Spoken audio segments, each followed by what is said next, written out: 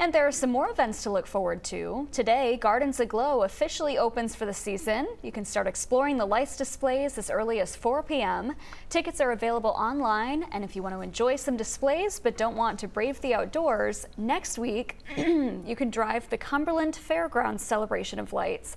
That opens on November 24th. It's the first weekend of December. The Booth Bay Railway Village will run their North Pole Express. It will depart 8 times Saturday and Sunday starting at 8 a.m.